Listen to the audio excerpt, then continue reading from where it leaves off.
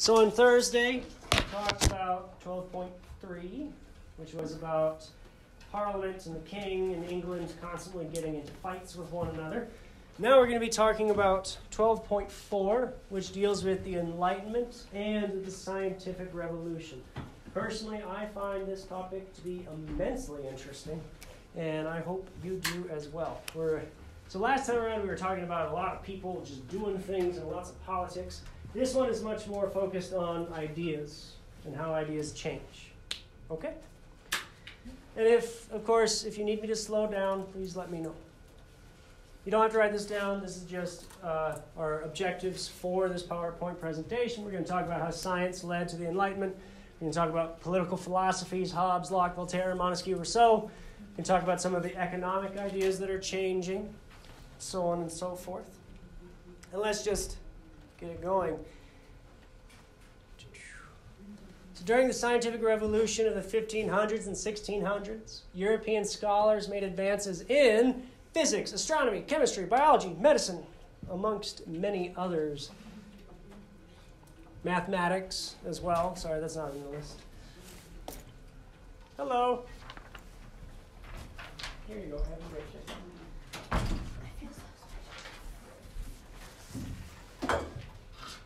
So the Enlightenment and the scientific revolution are very closely related together. Some makes the argument that the scientific revolution led to the Enlightenment. And I've also heard some various arguments that the Protestant Reformation itself helped to lead to the scientific revolution and to the Enlightenment, because the Protestant Reformation challenged the authority of the church very directly. So this slide is about the scientific revolution. We're going to go over some of the big names and some of their accomplishments. I bet you know almost all of them. For instance, Galileo. Very famous for astronomy. Specifically, what is he famous for? Well, what about, not the stars? Yeah. Wasn't he like the one that said that the Earth isn't the center of the universe? No. Well, okay. So he kind of went along with that, but that's not what he's really famous for. Look at the meme. Saturn. You stared at stars? Look at the meme. The sun, guys. Come on. He stared at the sun with a telescope. It's not a good idea. No, but because he did that, he was able to discover sunspots. We had no idea that there were sunspots until he stared at the sun. He also identified some of the moons of Jupiter. So they're the Galilean moons. I think it's, what is it, Io, others. I only remember Io. He was also persecuted by the church because of some of his scientific discoveries. Then we have Nicholas Copernicus developed the heliocentric model of the solar system. What does heliocentric mean? Good. Sun in the center of the solar system. Before we developed that, many people believed that the Earth was the center of the solar system, and the sun and the moon and all the planets went around it. But if you look at the math, it just doesn't add up. It just doesn't make any sense. It only really works if you put the sun in the middle. And now we're 99% certain that. Oh, you can't be 100% certain with anything, can you? Are you sure? Are you sure you can be 100% certain? Are you certain? Are you certain? So I just thought this was funny. If you watch Frasier, I highly recommend watching Frasier. It's on Netflix. It's a great show. Then we have Tycho Brahe. He stared at the moon. Much safer occupation than staring at the sun. He was kind of the first one that really started mapping out some of the features of the moon. He was also very prolific with mathematics. And he also had a bit of a temper, and he got into a duel with someone, and they cut off his nose, and then he had a fake nose for the rest of his life. All that. Yeah. In that painting, is it fake or is that real? I don't remember. Yeah. What were they fighting over? I think, if I remember correctly, they were disagreeing over some math problem. what a wonderful way to lose your nose. Again, take that with a grain of salt. That's just off the top of my head. That's what I remember it being. Then you have Johannes Kepler. Developed the idea of planetary motion. So people had observed the planets moving, but he's the first one to really map out mathematically how they move. Do the planets move in a circle? No. No. What do they move in? An oval. Also known as an elliptical orbit. Boom. Were you saying elliptical? Yes. Nice. No, I was saying that's cool. I know this is a terrible oval. You're Started off great. Now, what's interesting about this, though, is that for many, many years, especially within the church, people believed that the planets moved in a perfect circle. That is not a perfect circle. For the sake of argument, let's say it's a perfect circle. The reason that they believed that is they thought that the circle is the perfect shape, and that God, having created the universe, would have wanted it to be perfect, to perfect circle. Johannes Kepler says, no, math doesn't add up. It's an elliptical. Does that make sense? No. So a lot of these guys are really challenging previous conceptions. And then, of course, we got Sir Francis Bacon. He really developed the scientific method that we all know and love today. Oh man, everyone loves it. Yeah. So it's the same guy who's the painter? Is it? Because I know there's Francis Bacon, the painter. I don't know. I am not sure. We can look it up some other time. So, what is the scientific method? What are the steps? Question, hypothesis. So we got a question or a problem that we need to solve. We develop a hypothesis, Mo. We study or make tests, right? So yeah, so then we have our problem. We develop a hypothesis. We develop an experiment to figure out our hypothesis. We gather our data. We make observations, and then we make a conclusion. Were we right? Were we wrong? And then, of course, repeat the whole thing. People have been doing science before this, but Francis Bacon really systematized it and said, these are the steps that we need to do for consistent scientific analysis. He did all sorts of experiments in his own day. For instance, he realized that if you refrigerate meat, it lasts longer. In order to test that hypothesis, he put a chicken in the snowbank outside his house, and then left it overnight, then came back in the morning and ate it. Turned out that it wasn't cold enough, and he died. So make sure you refrigerate your meat, people. And of course, so we got... Well, this is why we study history. Learn from the past. Don't eat raw chicken. It's ironic. Or eat chicken that is, spoiled. Anyway, so we have all of these guys, and this is just a short list. There are plenty of other scientists and mathematicians and doctors who are all trying to figure out how the world works. And during this time period, we have a lot of discoveries being made about the natural world, the physical laws of the universe. We're figuring out things about math. For instance, the golden ratio, or the Fibonacci sequence. Does anyone know that? Yeah. 1, 1, 2, 3, 5, some other numbers down a whole long list.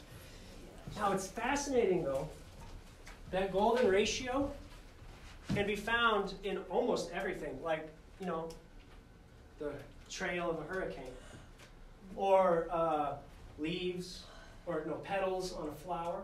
You can see the golden ratio there. Yeah, you can also see it in the spirals on snails. Yeah. Sunflower seeds. Sunflower seeds also have it. There's also a golden ratio in the human face itself. Yeah. That's a great question. I don't know it off the top of my head, but basically it's this. It's similar to the Fibonacci sequence, isn't it? 1, 1, 3, 5. Yeah, so this is the golden ratio. You see how it's divided in half, and then divided in half, divided in half, on and on and on.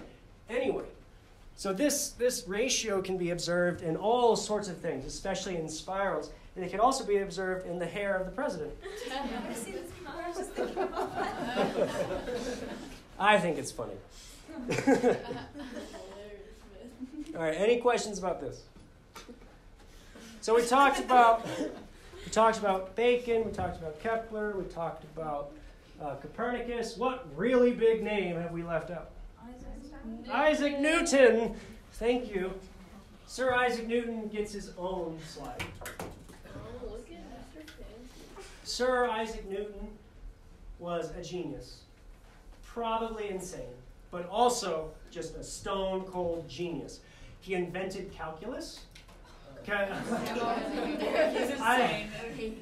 Is anyone taking pre-calc or calc? Go. I'll help you. You're insane too. Goodness help you. I never took it. It's not good enough. He also is the one that really identified the concept of gravity. You know, we're being pulled to the center of the earth at all times. He had his 3 laws of motion. So various scientific discoveries, various mathematical discoveries. He became a professor at Oxford University. Was it Oxford? Anyway, he became a professor at a university when he was like 24. Very young guy, super smart. He was also a theologian, so he wrote a lot about God and his beliefs in God. He also was a mathematician, and he was also very interested in alchemy. Does anyone know what alchemy is? Yeah.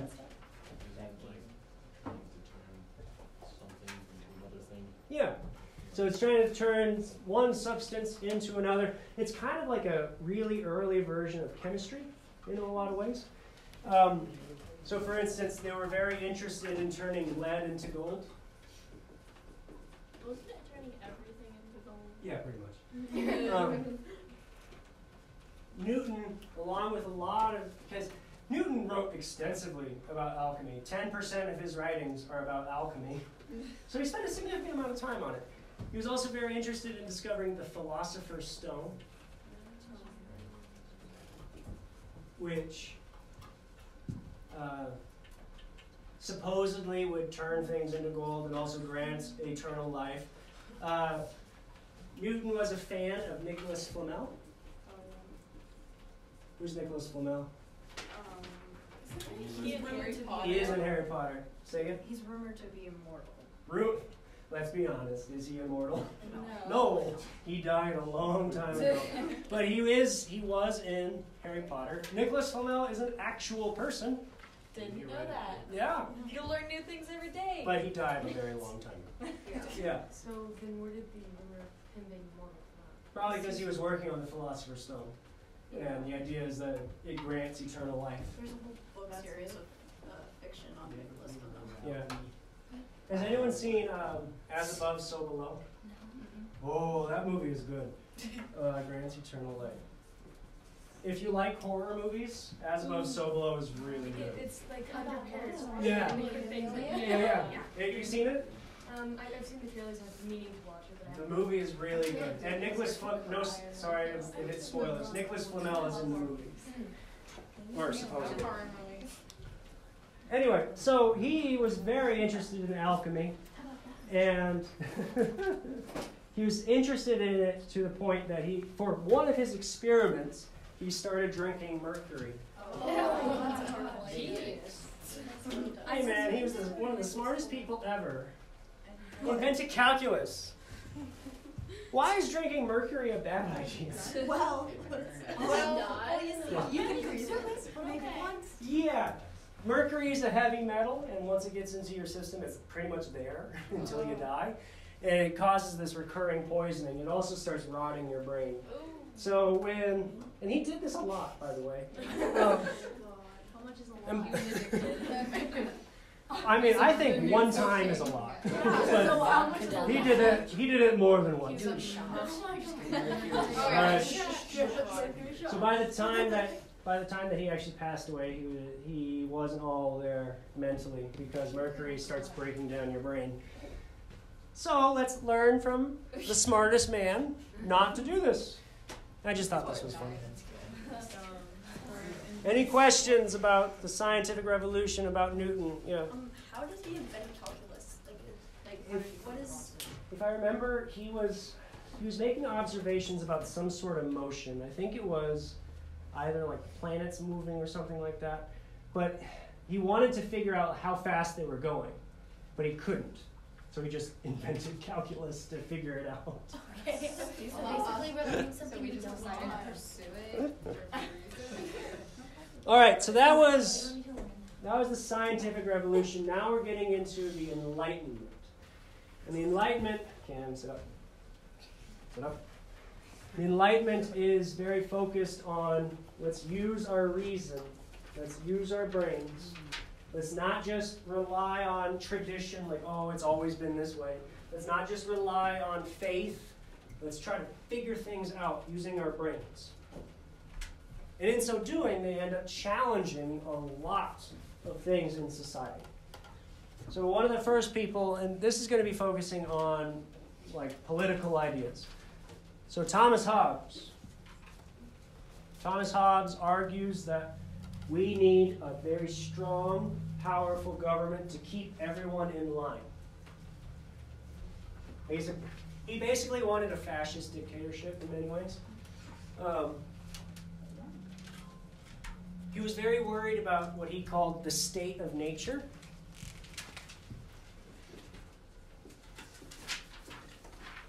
The state of nature. This is basically the way people live without government. So, like way back when, before government even existed, he had conceived of this idea of the state of nature. Yeah. Be quick. His idea of the state of nature was a war of all against all. And we can kind of see that in this.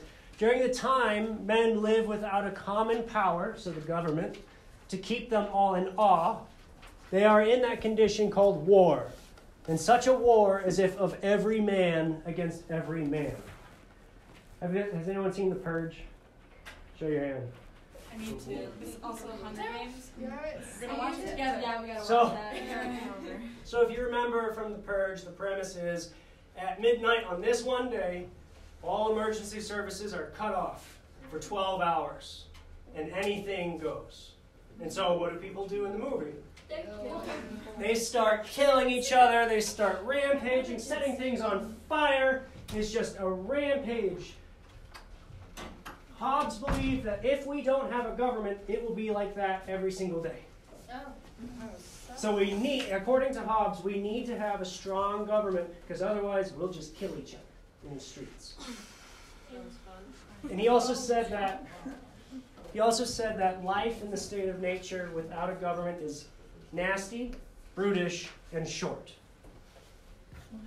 And I personally would like to have a nice life that is comfortable and long.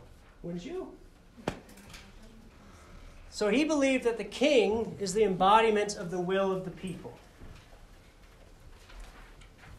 And that when the king acts, he is doing so in the interests of everyone. Why did you laugh? How dare you? Do you want chaos in the streets? Yes. Cool, just have one day. My true colors. All right, are we ready? So this is Hobbes' idea, and he's a very interesting guy. I would recommend reading into him a bit more. On the flip side, there's another man that very much disagreed with Hobbes. His name was John Locke, and he focused on natural rights. He wrote about it quite a lot.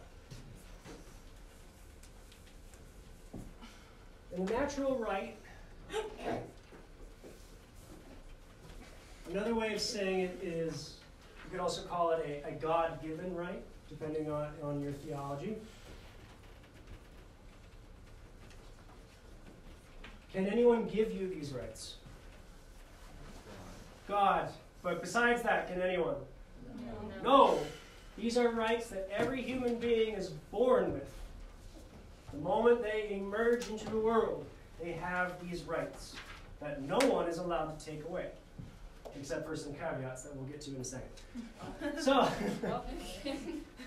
according to Locke, there are three major ones that everyone has. So what three rights do you have? Say again. The right to breathe. Okay. to exist. What's another way of saying To that? live. To live. I win. Life. What else? Speech. Oh, it's connected to speech.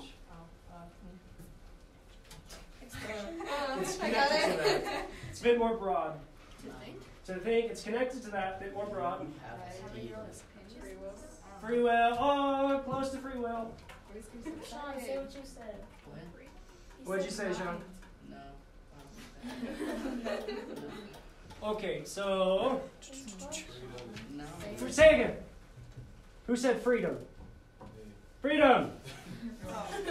What's another word for freedom with an L? Liberty. Freedom, which includes freedom of speech, freedom of thought, freedom to do what you want. And there's one last one. Please let it be an L. It's not. Dang it. Oh, so that goes back to the hold on. So that goes back to the Declaration of Independence, which was very strong. Does this sound familiar? Yes. Yes. So you can tell that Locke very much influenced the Declaration of Independence. Starts with a P, but it's not pursuit of happiness. Peace. Not peace. Because peace could go along with life and liberty.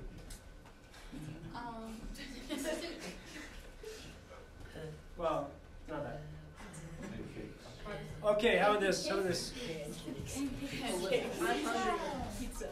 These are mine now. I wore a home spot. What are these two? Possession. Possessions, what's another word for possession? Property. Property! I said that first. I stole myself. You're like, oh, Alright, settle. Life, liberty, property. These are God-given rights. Well, depending on your theology. These are natural rights that every human being is born with. And can the government just take it away from you? No. No. Nada. What's the exception, though? Unless you're a criminal. Say again. Unless you're a criminal.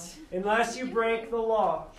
Oh. If I violate someone else's rights, do I have my rights anymore? No. No. This is mine now. What's going to happen to me now?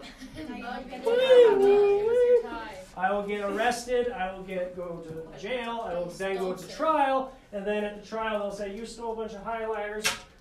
And now I go to prison. Death.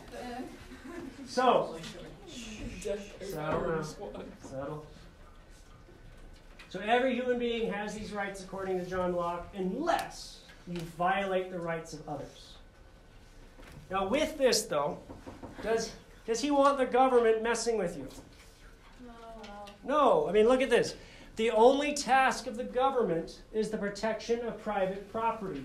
He does not want the government bossing people around and telling people what to do. He's very much in favor of a republic, a free government, and he really wants a small government. There's a famous phrase, I can't remember who said it, but they said, I want a government small enough that I can drown it in my bathtub. I can't remember who said that. I need to look it up.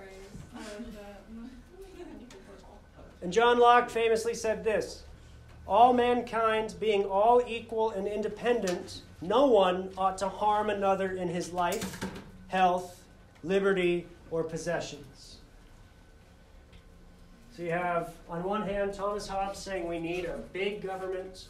On the other, we need a small government. Does that make sense? Any questions? Does anyone need the slide still? I just thought this was funny, since they argue so much.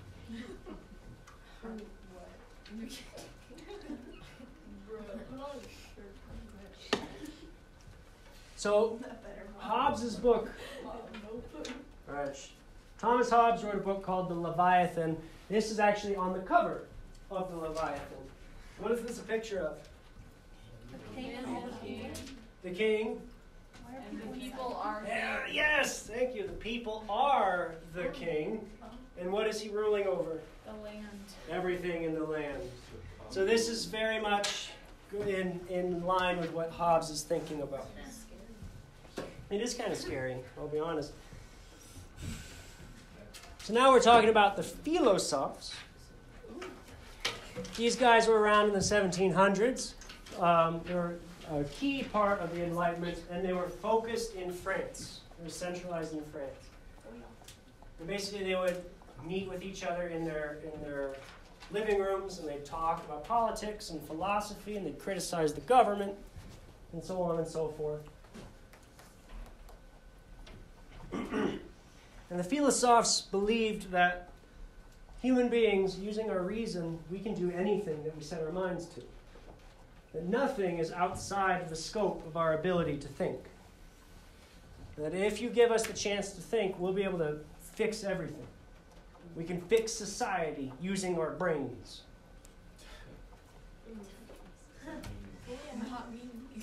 And overall, they called for many reforms to both the government and the society to protect people's natural rights, to give people more say in the government.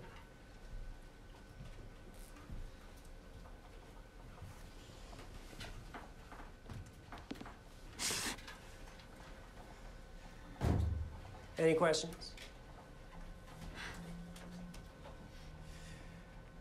So let's talk about some specific philosophers. For instance, we have Montesquieu. Montesquieu calls for a separation of powers in the government. He did this in his book, The Spirit of the Laws, in 1748. So what branches of government are there? Think about the U.S. Judicial. What do? They make sure that the executive branch is doing what they should do. It's not kind of. But it's not just their job. The judicial branch interprets the law. What does the executive do? Yes, executes the law or enforces the law. What does legislative do? It makes the law. It makes the law.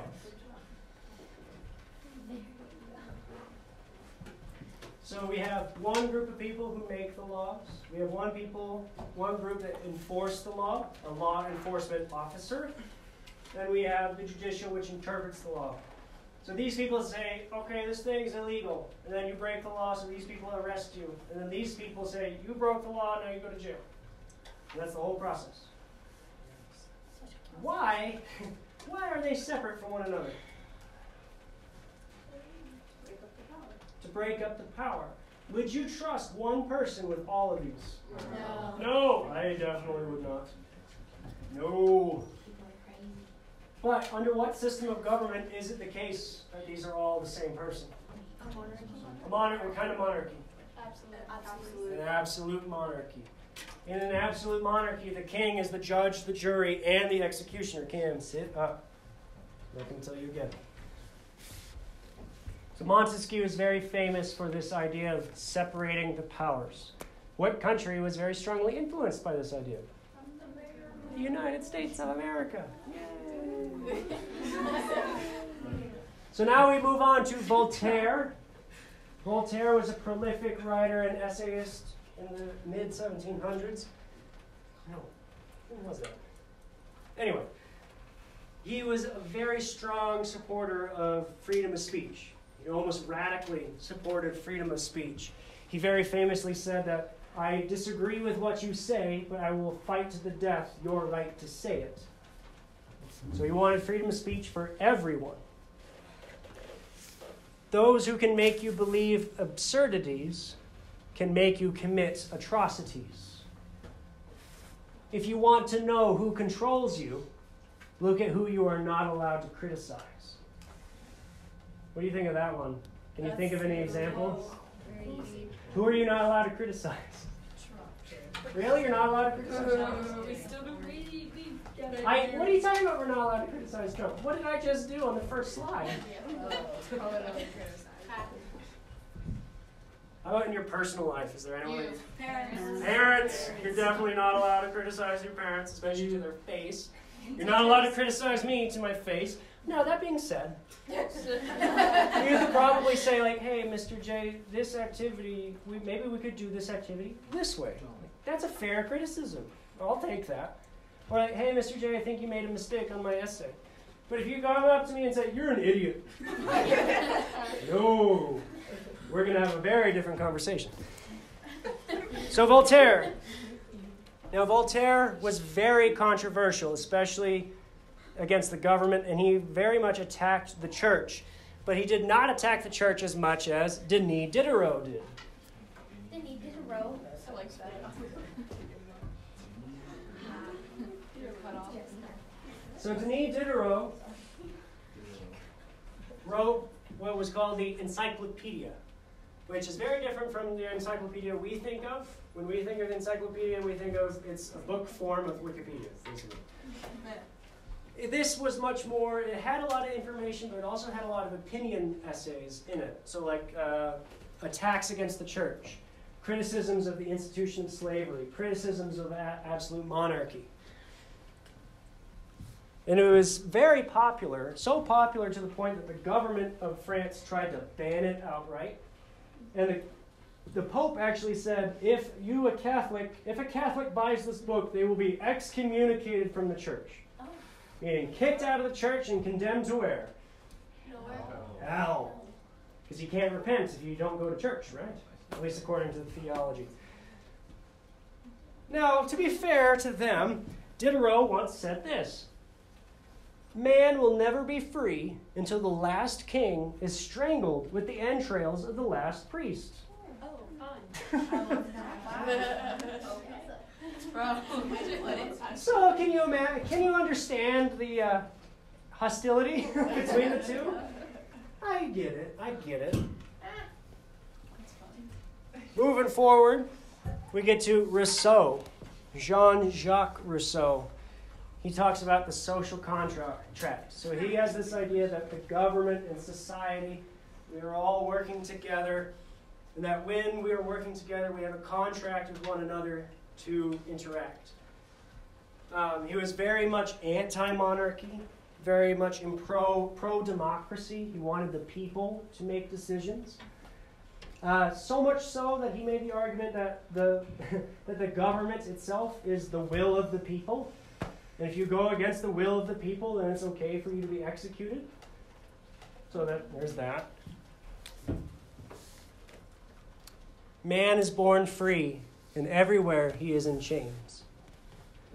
People in their natural state are basically good, but this natural innocence, however, is corrupted by the evils of society.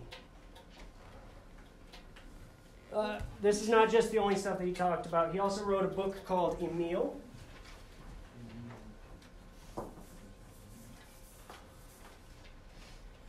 He wrote a book called Emile, which gave people a lot of advice on how to raise their children, the proper way to raise their children.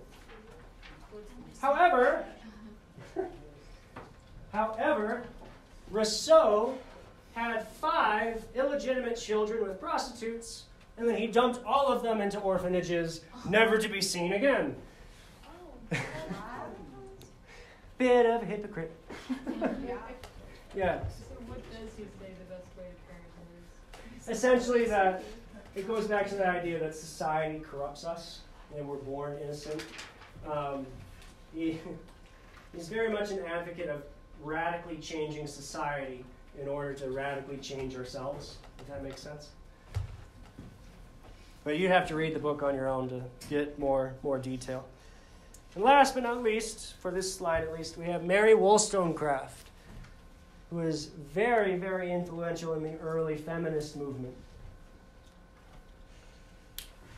So all of these guys are saying, the common man should have more say in the government. And Mary Wollstonecraft says, what about women? And all the men say, no, get away, only men. But this is the start of the early feminist movement where they're trying to get women to have more say in the government, more say in society. Mary Wollstonecraft's daughter actually wrote Frankenstein. And, okay, by show of hands, who recognizes the name Frankenstein? Thank goodness. Oh my word. I had some people last hour that they had no idea what Frankenstein was. What are you talking about? What? Okay, how can you not? Okay. It's fine. Let it go. Any questions on this slide? All right, I'm moving on. So let's talk a bit about some new economic ideas that are out there, specifically laissez-faire economics.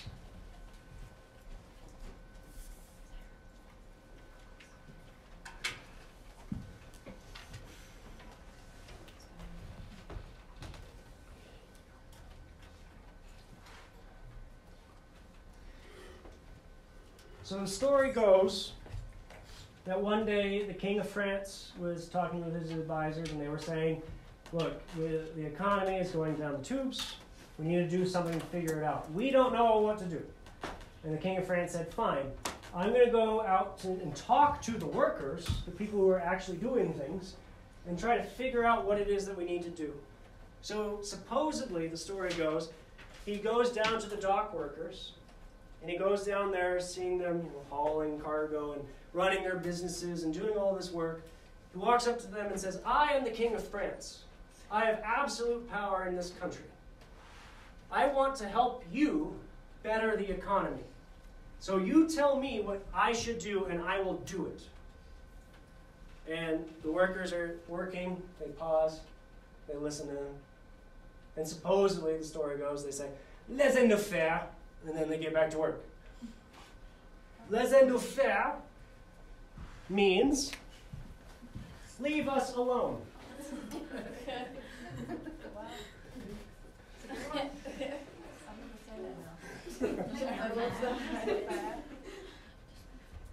Leave us alone. And then that was shortened down to laissez-faire.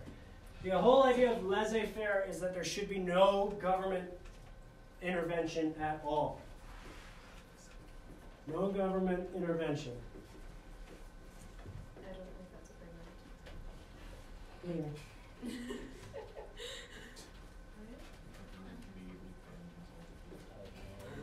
No government intervention in the market. So no regulations, no taxes.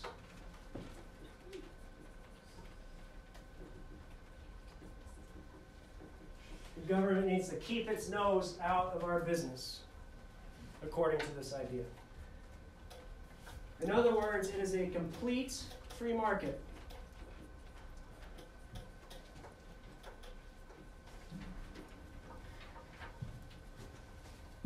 And ever since then, this idea has proliferated amongst many people, especially, like, for instance, libertarians, anarcho-capitalists very much are into this idea.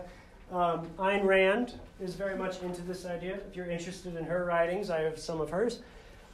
Capitalism is a social system based on the recognition of individual rights, including property rights, in which all property is privately owned. But one of the biggest figures that really supports this idea, Ayn Rand is a much more modern figure, is Adam Smith.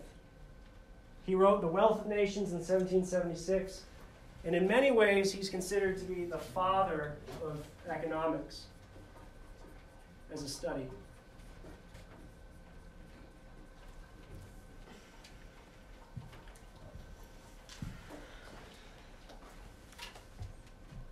It is not from the benevolence.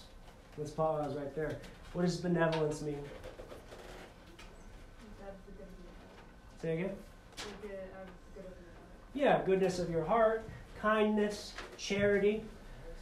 So it's not from the kindness of the butcher, the brewer, or the baker that we expect our dinner, but from their regard to their own interest. Take about 30 seconds to talk with each other. What does that mean? They're not trying because they want us to survive and because we'll pay them money and they can support themselves. It is.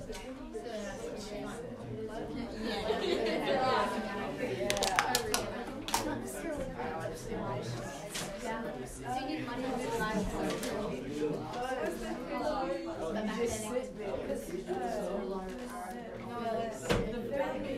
All right, bring it in. Bring it in. What does Mr. Smith mean by this?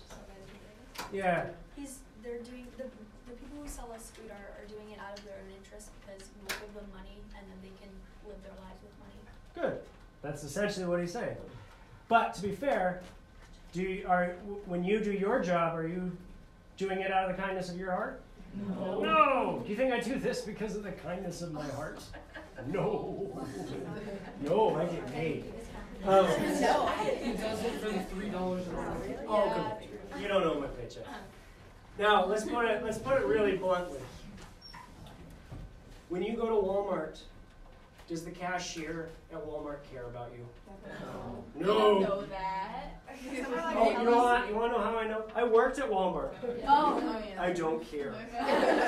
When I cashiered, like, have a nice day. Then the next one. They don't care about you. Now, that being said, when I go to Walmart, do I really care about the cashier? No. But would my life be better or worse if that cashier didn't exist? Worse. It would be worse. Would their life be better or worse if I didn't exist? Worse. Worse. Because if there's not enough customers, what happens to the business? It goes down. What happens to the employees? They don't get paid. They get fired. They have to lose their jobs. And we could expand this out. Does the CEO of Walmart care about me? No. They're counting their millions. Do I really care about them? No. They're probably jerks. I don't know. I'm not implying that they're jerks. I'm just saying they could be jerks. But would my life be better off if they didn't exist? No. So he's pointing out that it's a very strange thing. Maybe if you've never thought about it, think about it. We go about our lives, we go about our days, running our businesses, doing our jobs, yada yada. And most of the time, we're doing it very selfishly to benefit us. But even though we're doing it selfishly, we end up benefiting everyone. Isn't that a weird thought? Yeah. That's how the economy works, essentially. Just people doing their jobs. And I just thought this was funny. Hey, you know how we sit around every night grousing about the way nobody agrees with us about how society works? Yeah? What if we mathematize that? I think it's funny. You don't have to laugh. Last call. Any questions? So, that kind of concludes some of the major ideas associated with the Enlightenment. Very, very influential, very, very... I lost my train of thought right there. I'm going to hand to you our warm-up and cool-down sheets. Please start work on the cool-down quietly.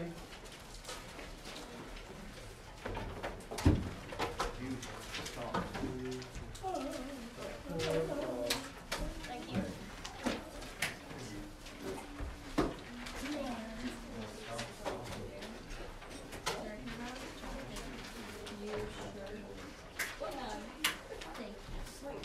Thank you.